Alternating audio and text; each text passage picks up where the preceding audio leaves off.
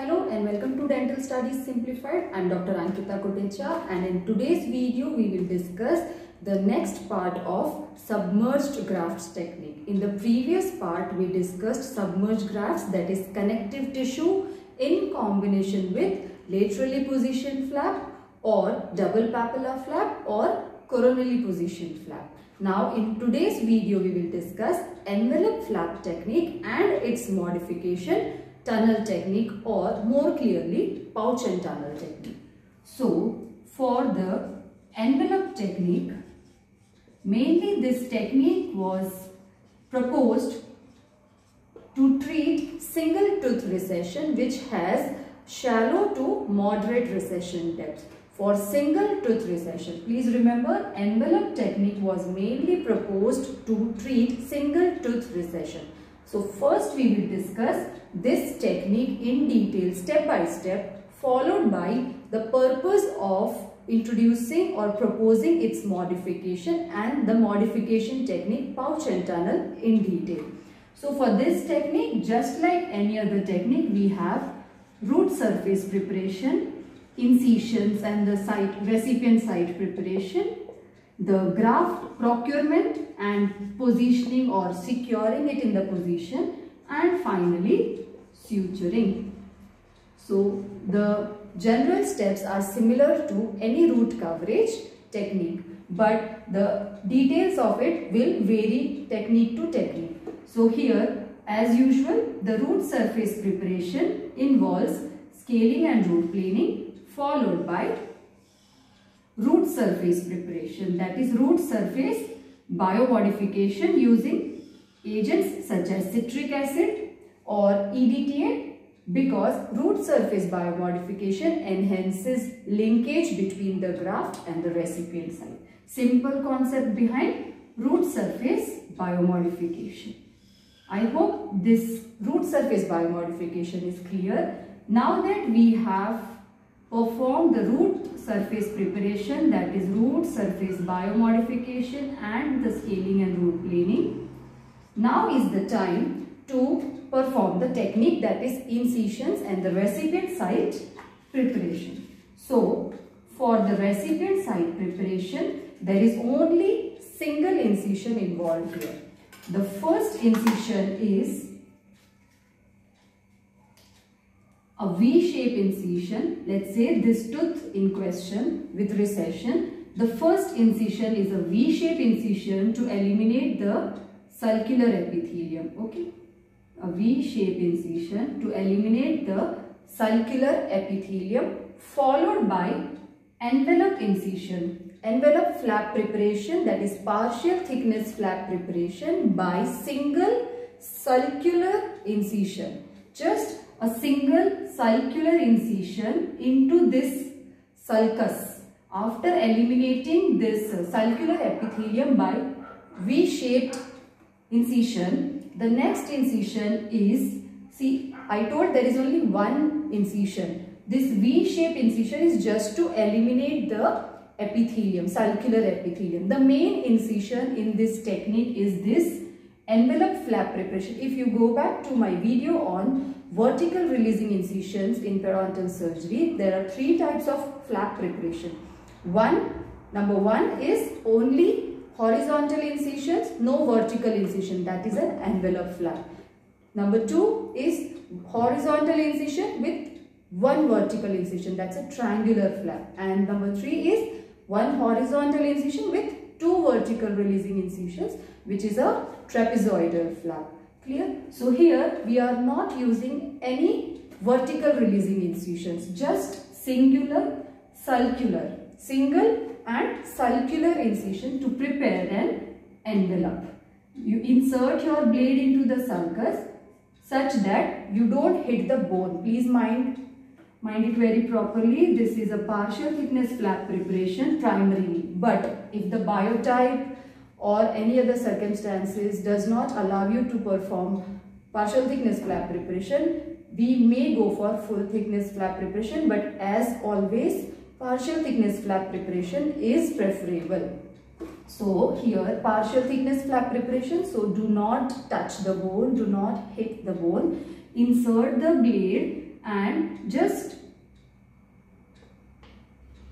creating a pouch. It is like inserting your blade and creating an envelope. So somewhat of this kind of envelope is prepared on both the sides, and this envelope should end coronal to CEJ. This is how the envelope is prepared. The rules to prepare this envelope flap are: first, it should end coronal to CEJ. Second, the depth. How deep should be our envelope flap preparation? 3 to 5 mm in all the directions overall. That is apically as well as mesially and laterally. Apically, if we estimate 3 to 5 mm apically, means we have to go beyond mucogingival junction for sure. Not just in this diagram, this is my hand drawn diagram, but in any case, just imagine how much will be the width of attached gingiva. How much? That too onto a tooth with gingival recession. So going 3 to 5 mm apical to the recession line after eliminating the epithelium, sulcular epithelium, means definitely it implies that we have to go beyond the mucogingival junction. The reason for this is going beyond mucogingival junction will allow coronal advancement of the flap post graft placement. So yes, keep in mind, apically we have to cross the mucogingival junction to allow coronal positioning of the flap post operatively to cover the connective tissue graft that we are going to place in the pouch. So the incision involves V-shape incision followed by envelope incision, and that is why this technique name is envelope technique. By the single sulcular incision, we prepare an envelope similar to a single compartment wallet. This is similar to a single compartment wallet which is open, a pouch or a wallet, you can say, a single compartment. Clear? Now once this pouch, this envelope is prepared, please remember these main points. The envelope preparation, let's say somewhat this much of the region is our envelope. This is our envelope. So see these points, they are coronal to the CEJ. The envelope points proximally ends coronal to CEJ and crossing the mucogingival junction. 3 to 5 mm overall. Now the next step, after the incisions and the envelope is prepared, take a measurement of this site. Just this pouch. Take a measurement with a sterile tinfoil template and place it on the donor site, which is most commonly a palate, and then collect your connective tissue graft. Please remember, in this pouch we are going to place connective tissue graft, not a free gingival graft. We are going to cover it with the mucosal flap. That is why a connective tissue graft will work here. So the technique to procure connective tissue graft is already discussed in the previous videos. Please go through them once again for your better understanding. Once the connective tissue graft is procured, that graft is placed inside this pouch. So let's say if this is our pouch, here you place our appropriately measured connective tissue graft. This is our connective tissue graft, which is appropriately measured by a sterile tinfoil template. Once this graft is placed here, let's say like this.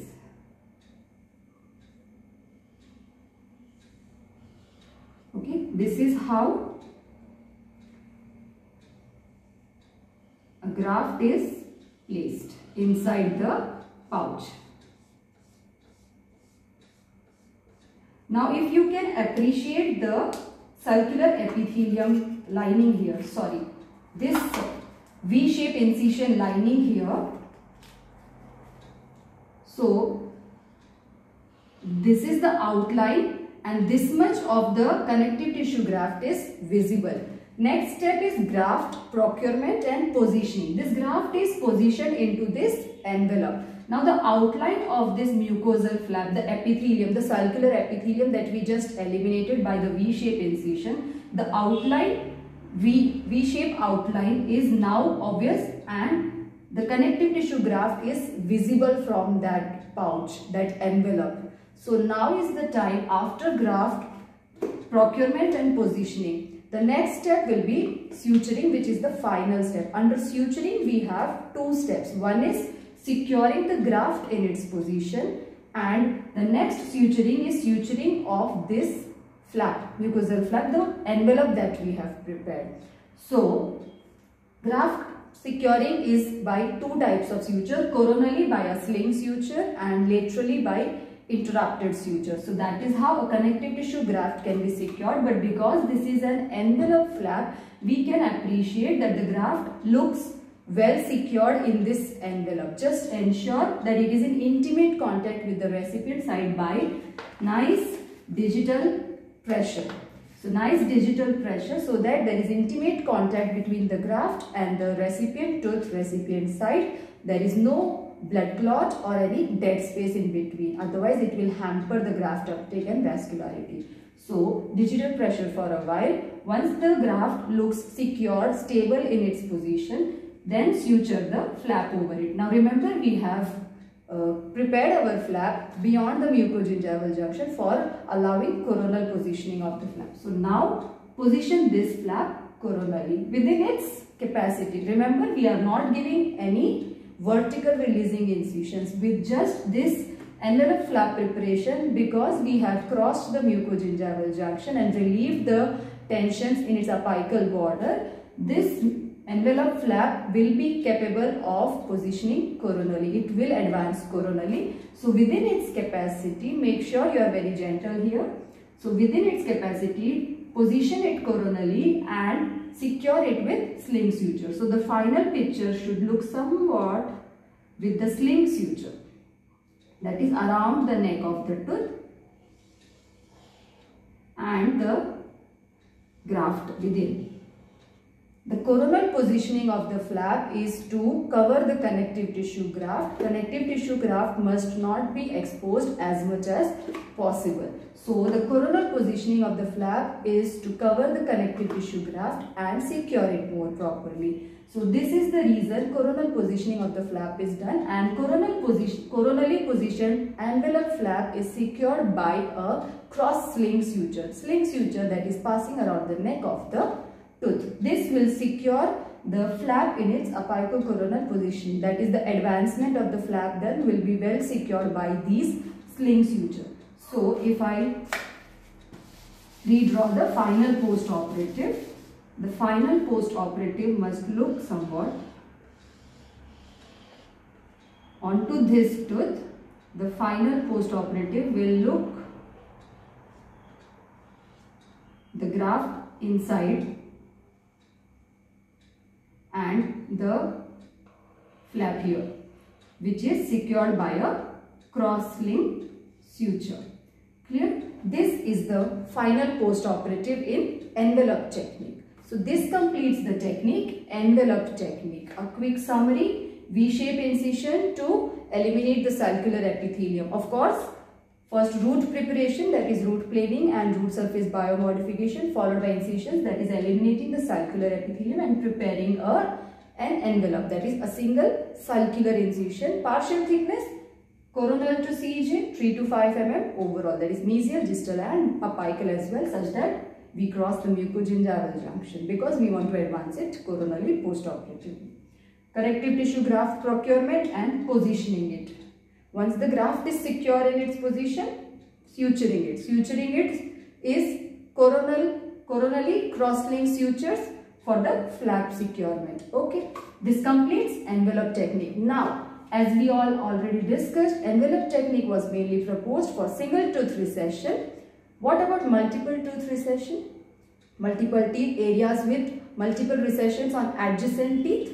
So for that reason, its alternative, its modification was proposed, which is a tunnel technique, or also called as pouch and tunnel technique. So now we will discuss pouch and tunnel technique. Pouch and tunnel technique is mainly indicated in teeth with multiple recession. So let's say multiple teeth with recession.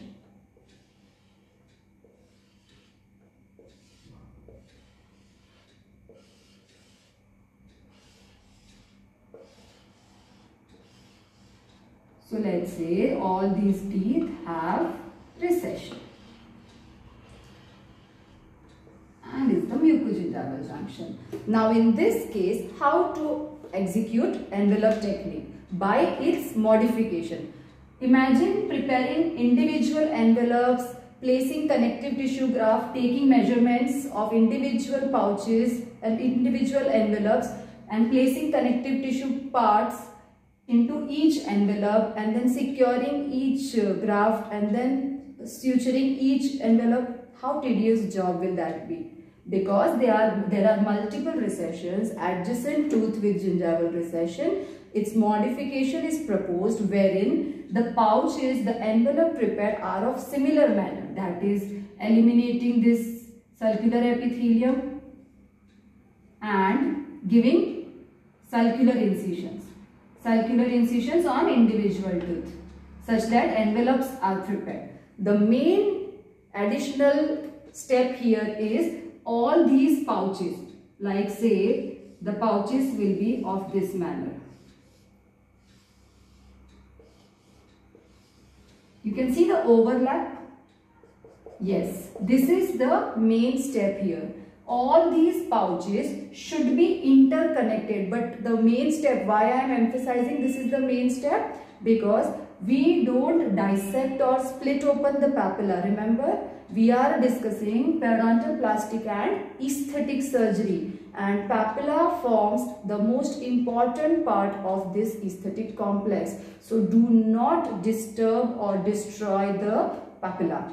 We are trying to perform an aesthetic surgery. That is why papilla preservation should be our prime concern here.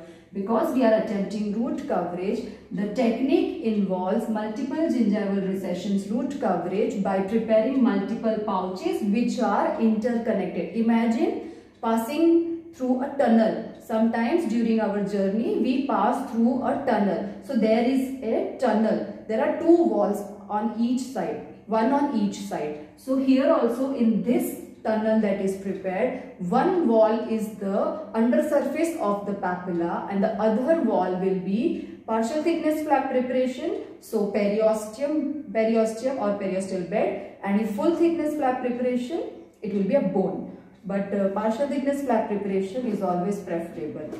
Clear? So all these individual pouches or envelopes as discussed just now in the envelope technique are prepared. That is the main difference between envelope technique and its modification, because the modification is mainly proposed for treating multiple gingival recessions, teeth with gingival recession on adjacent teeth. Okay, areas with multiple gingival recessions. So individual pouches are prepared. Yes, it is only limited till here. That is individual pouches are prepared. Imagine preparing individual pouches or envelopes, taking measurement of individual envelope and collecting connective tissue graft for individual envelope, suturing, securing everything for individual tooth one by one. So that is why this individual envelopes preparation is the only step here. These individual envelopes are interconnected proximally. So when we are preparing envelopes for pouch and tunnel technique, that is multiple recessions, make sure these individual envelopes, while preparing these envelopes, the second envelope should overlap the first envelope interproximally. That is, laterally these envelopes should be interconnected. These envelope preparations should be interconnected. Make sure the papilla is preserved. Make sure the papilla is not dissected at any cost under any circumstances. Otherwise, the technique will be a failure. It will be difficult to implement this technique particularly. So, these individual pouches are prepared, interconnected laterally, so that a tunnel is created from where, just like how we pass through our tunnel, our vehicle passes through a tunnel. Similarly, in this tunnel that is prepared, we will pass our connective tissue graft. So, the preparation of the flap looks like So from here if we begin, this is our incision and the flap preparation design. The papilla are intact. That is why when we pass our connective tissue, it will go from the under surface and come out like this. But this portion, this papilla portion will cover the connective tissue graft and help in securing the connective tissue graft in its position. So it is like passing through a tunnel. And then once this connective tissue graft is secured in its position, then give individual coronal sling sutures to cover the connective tissue graft and secure the flap in its apicocoronal position. Clear? So now here, the final post-operative picture .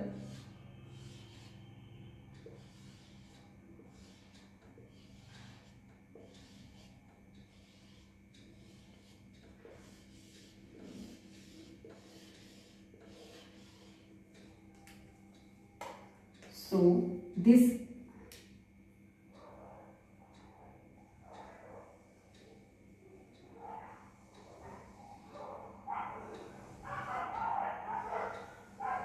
is the amount of connective tissue graft that will be utilized to cover the recession on multiple teeth. This is our connective tissue graft and the flap overlapping it will be, because the papilla are just preserved, the coronal positioning of the graft, as we all know, it should be at CJ or slightly coronal to the CJ because we are performing root coverage.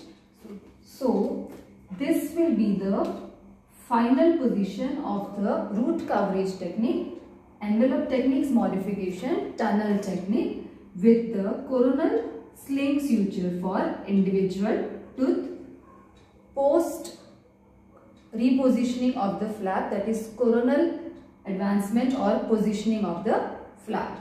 So this completes the technique, pouch and tunnel technique, the modification of the original envelope technique proposed to treat multiple gingival recessions at the same time.